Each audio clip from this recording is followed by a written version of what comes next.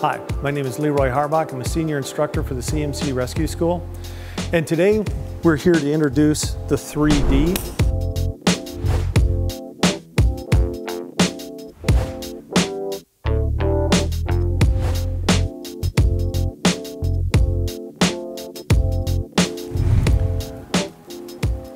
"3D" is a 3-action locking descender, and the top bar is stationary, the center bar and the bottom bar both move. Carabiner connection is down here at the base of the U. It does come with an elastic band, both for shipping and for carrying.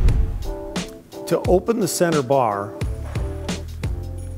you need to push in on the red button, pull the barrel back, and then your third stage would be to swing it or to rotate it on its axis.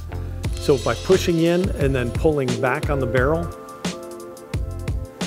allows the device to open, to be rigged with rope, and then when it comes back to the center line, it automatically locks into place and traps the rope in place. Now the bar will swing in either direction for either left-handed or right-handed users.